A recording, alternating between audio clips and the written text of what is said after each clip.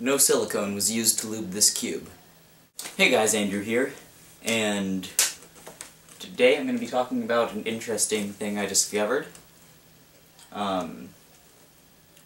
So most of us, we use a silicone-based lubricant on our cubes. Like, I usually use Traxxas differential lube 30K weight. You might use Lubix, or perhaps some shock oil, or like Calvin lube or something. Heavy duty silicone. But all of those are silicone based. And I actually found a different lube that works pretty much the same as silicone, and maybe a little bit better, I'm not sure. But it's going to be a little weird and you're going to think I'm crazy. But yeah, you probably can't tell what this is. It's super glue. And it only works on a Zanchi. Because I'm not sure why. Well, I am sure why. But it's weird, and I'm not exactly sure that I'm right. If that makes sense. But anyway, I tried it on this cube, and it really didn't work too well. But that's not a Zanchi, that is a Lingon. But on every Zanchi I've tried it on, that's not one, it's worked really well.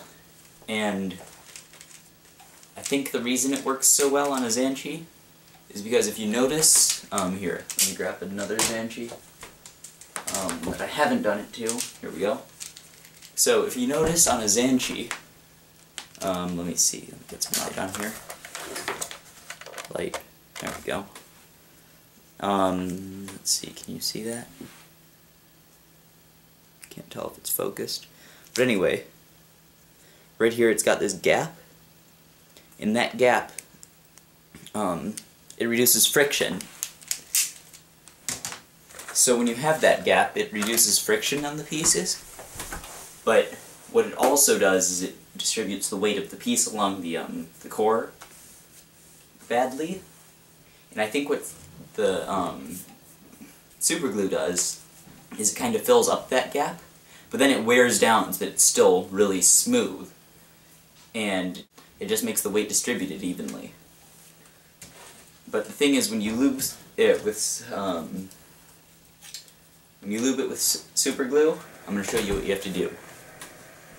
You can't just put it in, because that would actually, like, you know, glue your cube together, as you might expect.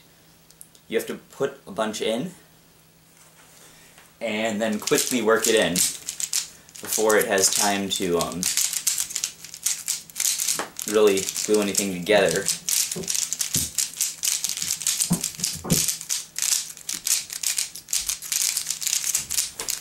And it won't really slow down, because all the super glue is doing is filling up extra spots on the pieces. So I'm just going to keep doing this for about 10 minutes now,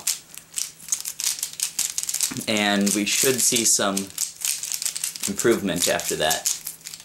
Alright, so I've been breaking this in for about 10 minutes or so, just to make sure the glue didn't dry improperly, and I can tell you it's amazing. Like, compared to what it was before, it's just so smooth. And yeah, that's about it for this video. I hope you try this, because it works really well. And thanks for watching. You'll see me on my next video.